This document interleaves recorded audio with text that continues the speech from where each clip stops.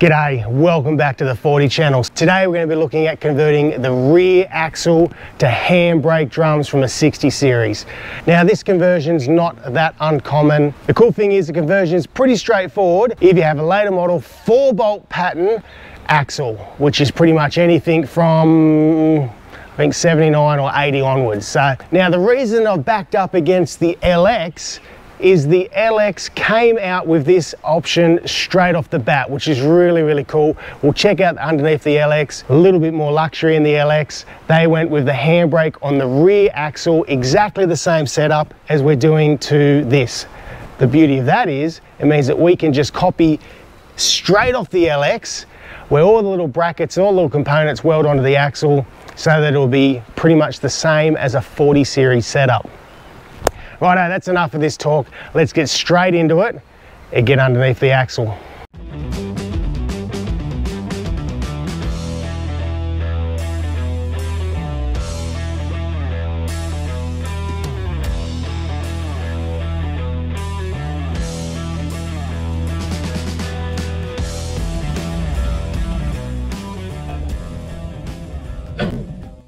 First thing I'm going to do is I'm going to jump underneath the LX, take some measurements of where all their little componentry and brackets are on that rear axle.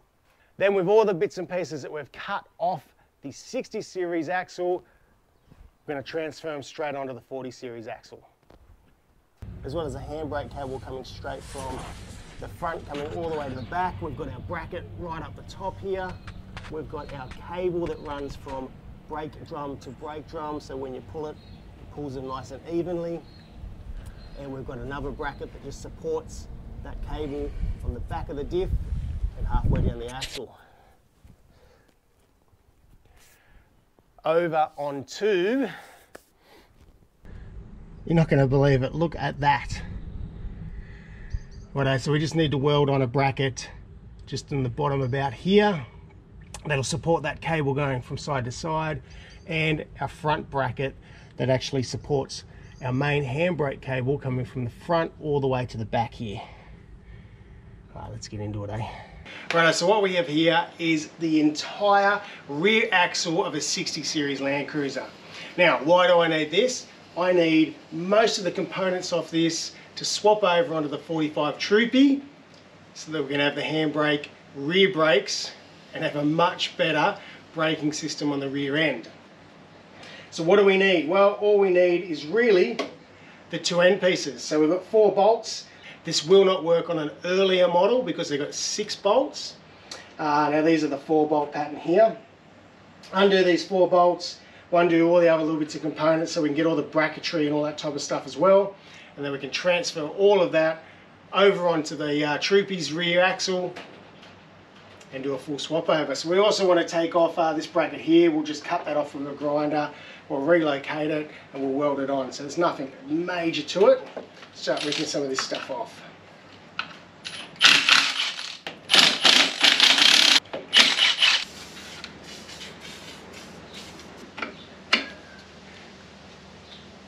Little R clips, tap that out.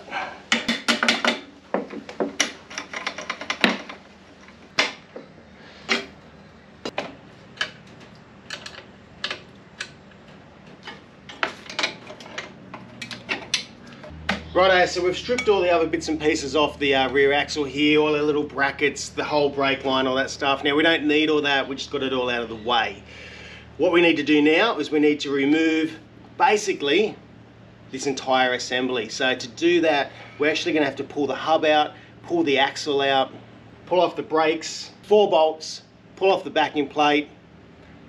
We retain all that, we can put the hub back on it just so it stays together as the diff. So last night I threw R1 over everything, gave it a really good soaking, and we had a monster summer storm last night. Big chunks of hail, the whole lot. So hopefully that would have helped, and we'll rip into it and pull it all apart. We've got a Phillips head here, we're going to remove that first. First thing I'm going to do is just going to give that a bit of a hit. Give it a bit of a shock. Right, our retaining screw that holds this drum on, or sort of holds the drum on. To get this off, we've got a couple different ways of doing it. We can put in a screwdriver or little pry bar. That way we can hold it without it spinning and try to undo it the same way.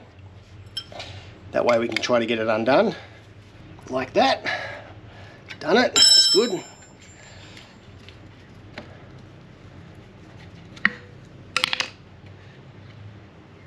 Or you can just use like a little rattle gun with the right size screw, but just be careful you don't rattle it and damage that end of the screw, because we want to keep that and clean that up. Right, now we need to jack that drum off. So we'll screw in some jacking screws. M8.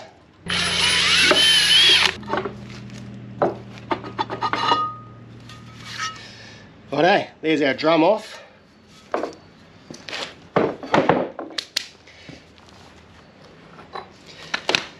Now this is the whole assembly that we need for our conversion, but we can't get that off without taking off our hub. So 12mm.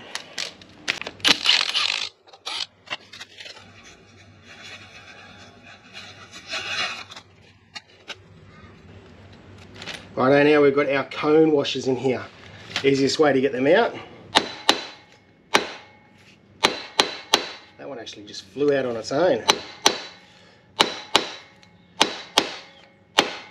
So did that one.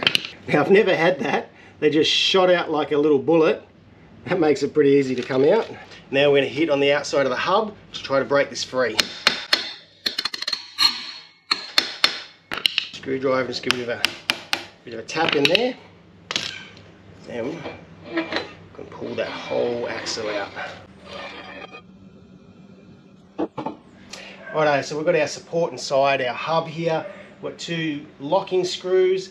We can undo that whole thing, and that holds all our bearings in place. Pull that out. So you want to make sure you get those little locking screws out. I already feel that this one's really, really loose, which means the bearings have probably been slapping around in there. But normally you would use this tool here to undo it if it was tight. And you certainly use it when we're putting it all back together.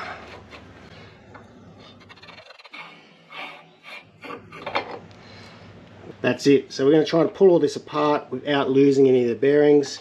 Try and keep it all captured. Righto, so that's it. This whole backing plate can come off now with all the components. There's only 4 bolts, pull the whole lot off, we'll take it inside, put it on the bench. We can rebuild all this, put new cylinders on it, new pads on it, new internals on it. Then when we come to the Troopy, bam, straight swap over. Anyway.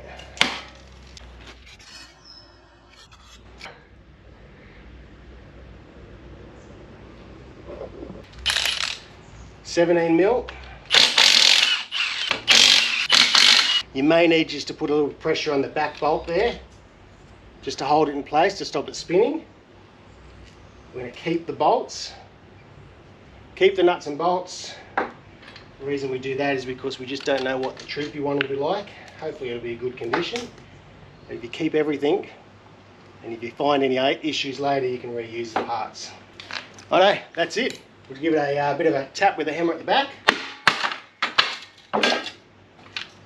That is what we need for our handbrake conversion on the 40 series Land Cruiser.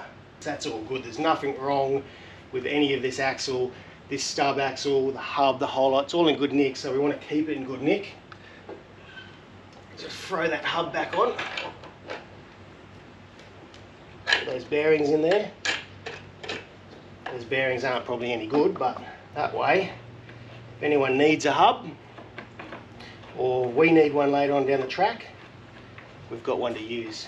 Righto, we've got a bit going on in this bench, but it's all brake related. So you might have seen the video from a week or so ago where we did all the new brake lines for the fire truck. We've got something going on over here in the corner. It's an 80 series brake booster upgrade, so that'll be a video coming up too. We might tie it all in together. But we're doing the rear handbrake conversion. Brought it all into the shed because it is hot outside today. I'm going to start stripping all these components down. We're going to clean it all up. We've ordered all new components. So the first thing we're going to do is strip this down. We're going to show you how we're going to do that. Righto, the first thing I notice is my little cable here is broken. So we need to chase up a new one of these cables. That's cactus, that's no good. Righto, next thing we need to do is we need to remove everything here. So the first thing we'll do is remove our 2 retainers, springs. So long nose pliers, push down on the spring, give it a twist. Hold it all with your fingers so you don't lose any of it. There's a cap, a spring, and a rear cap, and our little pin, which will fall straight through to the bottom. So there we go. Look at my hands, they're disgusting. As always, we chuck everything into the bag. Now we've ordered all new components, but always keep everything you pull off, because you never know what you might need later on. If you've ordered something that might have turned up incorrectly, any of those things can happen, and you might need to save one of these pieces in a pinch. So keep everything. Next thing we need to do is try to pull it all apart. So the easiest way I find to do that is just lift it off our brake cylinder, just like that. Pop off this rear spring.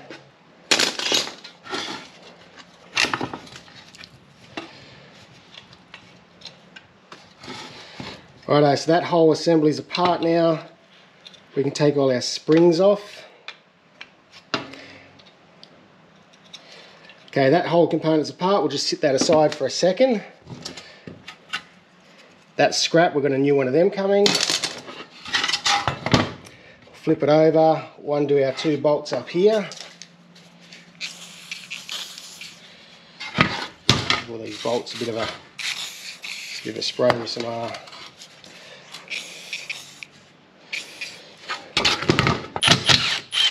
I find these long nose multi grips to be really good for this stuff, because you can grab hold of it and really get hold of that spring to get them off.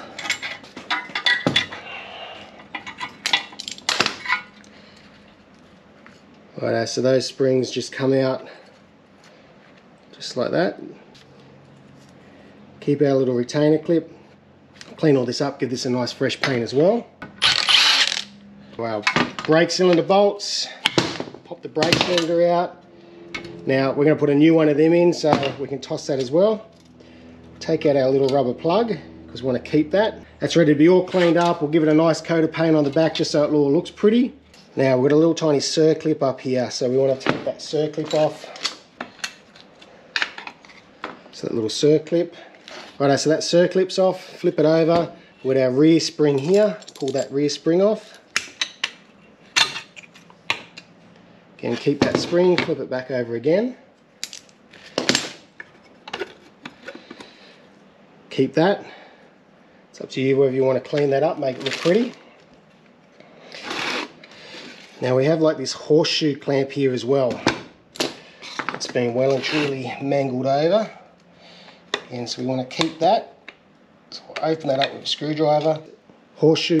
Now it's time to get this spring here off. So the easiest way I find is to flip it over. Some long nose pliers. We're going to try to grab it into there. It's going to be hard to film and show you how to do this at the same time. Basically squeeze that in. Push down on the spring. Done. Whole thing can come apart. Keep everything like I said. This here. Want to keep that arm, that's important as well. They're the old brake shoes, not in super bad condition, but certainly not in good condition, so they get tossed, and we'll put new ones of them on as well. Alright, all that's left is to clean it all up.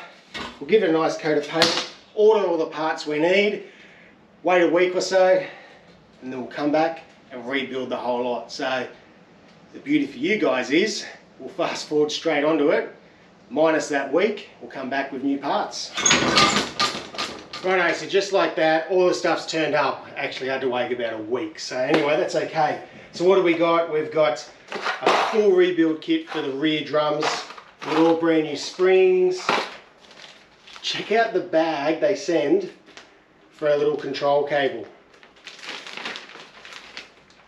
It's very important that they send such a massive bag for a component like that.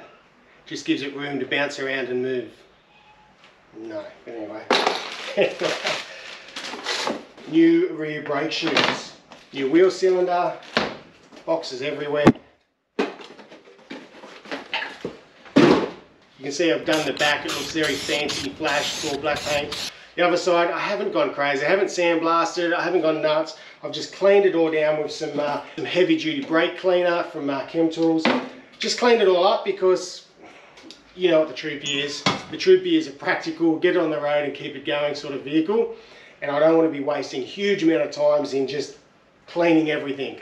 We'll keep that time for the fire truck, which is on a very slow build time. But anyway, let's get straight into this conversion. Let's keep moving forward and put it all together. You've seen this stuff before, so we won't do too much detail, but we'll film it all and you can watch it anyway.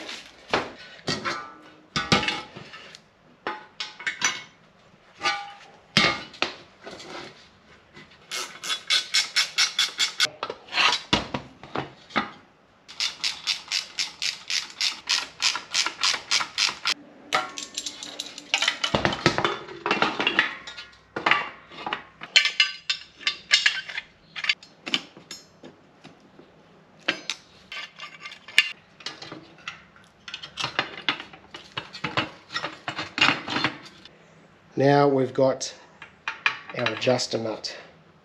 So our adjuster nut, will sit that in place, like so. Hold that there. Now we get our big long spring up under there. Grab our multi-grip along those pliers.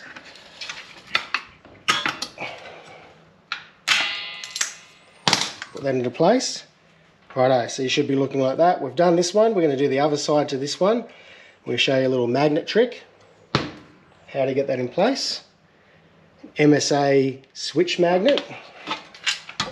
We'll get our locking pin, slide that through, put our MSA locking magnet on.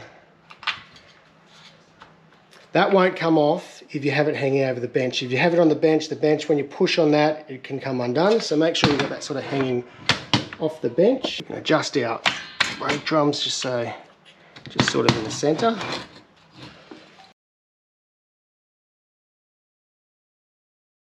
Just there.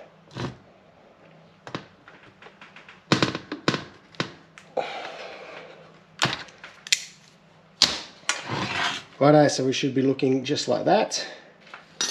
Righto, so we did pull all this component apart, cleaned all the thread up, put some Molytac grease on it. Now that is free and that's working well. We've got our automatic adjuster, our new little spring, so that just clips onto there. That goes onto our pin. And our spring goes up under here, into this bottom hole here. Just like that. Now we need a little circlip on the top of that. Alright, so we've got a little circlip or snap ring. Just goes up in here. Right, and our tensioning cable. Right over our hook. Line up our two little notches. Pull that in.